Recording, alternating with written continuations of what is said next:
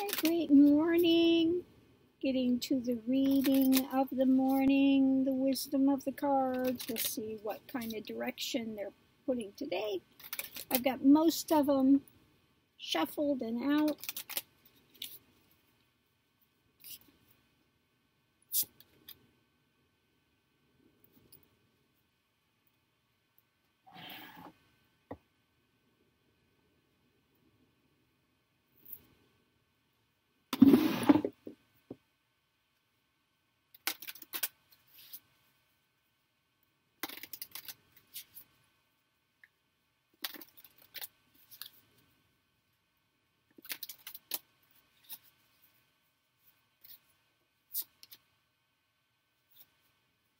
Okay.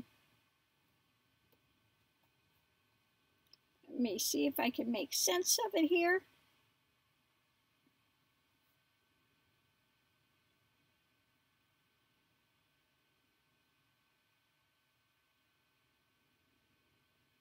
Okay. We'll start here. Progress. Making progress. Oop. Advancement. Gaining recognition, appreciation, achievements, acceleration, steady gains, increased clarity. Now this, in the one we have here, we have again clarity up here. So this is more about gaining clarity as you're progressing on your path. Okay. As you progress, hopefully you gain more clarity. So here we have clarity again. Seeing what's inside, breaking through. Now I like this. She's got the geode there where they've broken inside and seen what's in there. Not just the surface level. Let me see if I can get there we go. You can see little crystals in there. Like the geode, you have to break through to get to the clarity to see what's inside. Okay. Along with that, we have the seer, seeing beyond the current situation. Again, takes coming to clarity,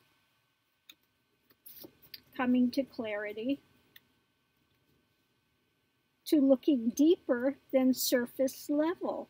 You have to get to the depth of what's happening in order to see clearly. You can't take things always at face value. You have to dig deeper and find out what's beyond that current situation. Okay? When you do that, okay, again, you take a breath. Part of the way to do that is to take a breath, stop, observe, question, okay? Question the validity of it. Where is it coming from? Is it true? Is it not true? Is it something that you've adopted as true, which is not true?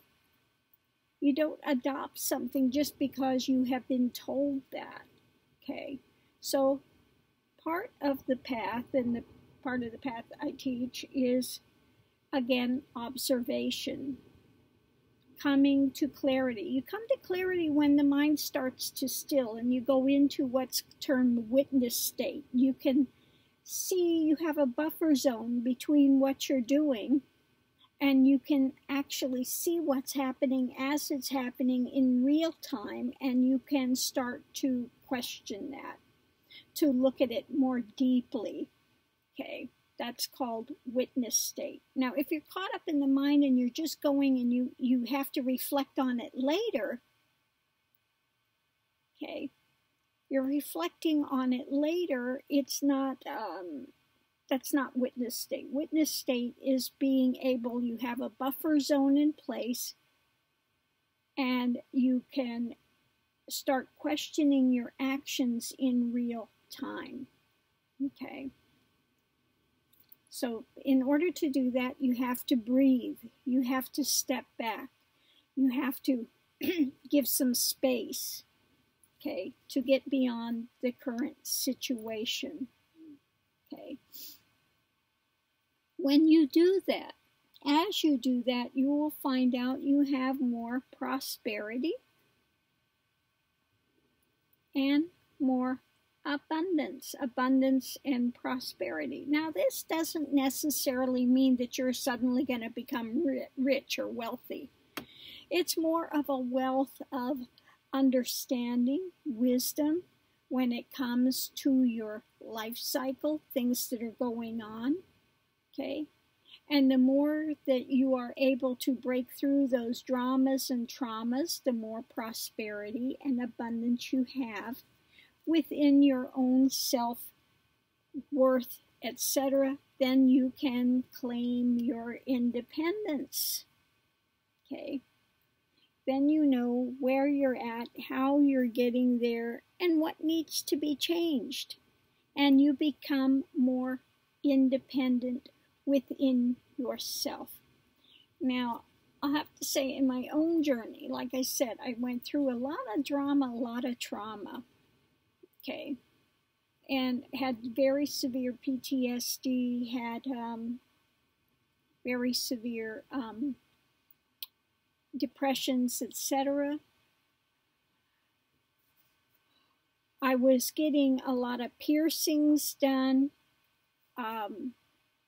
So I understand that thing of the cutting that people do. I wasn't doing cutting, I was doing piercings. But it finally dawned on me one day, and this is how this works. All of a sudden, I was sitting there looking at what was going on.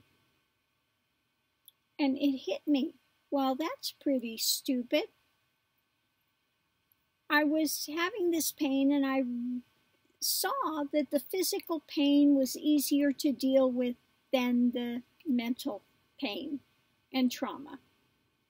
So when one would heal and I'd go back into that pain and trauma, I'd get another one. And the physical pain was enough to offset it for a time, not looking at it. This is another way of running away. This is another way of putting yourself in a different space so you don't confront. And that's why people don't want to sit.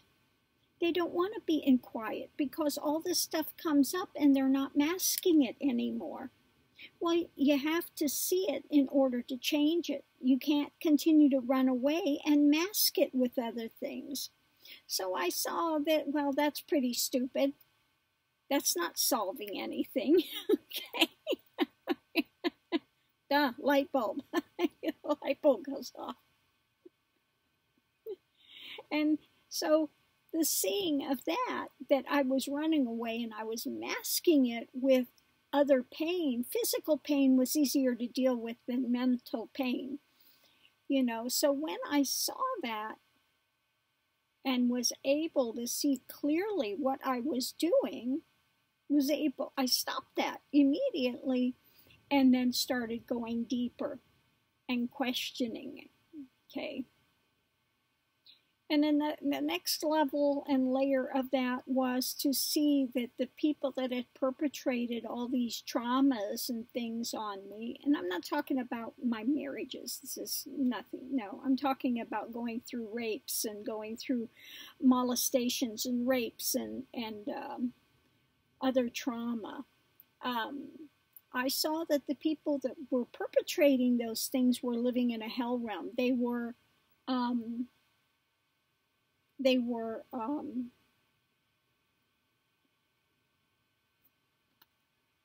in that mental thing that they were, I don't want to say pushed, but they were not able to get out of that action. They were continuing that. So that was a hell realm, you know, and when I saw that they were in a hell realm, I had a chance to get out of this.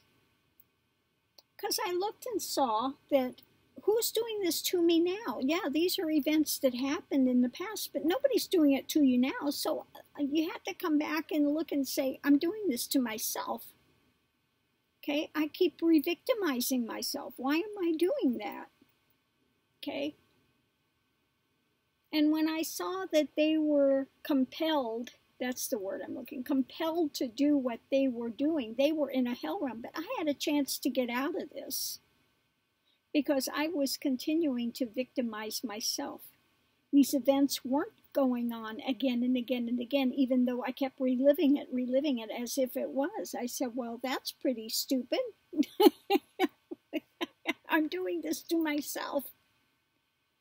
So when I saw that they were compelled to do these things and they were stuck in that hell realm of action, then I started to develop that compassion for the fact they were in a hell realm.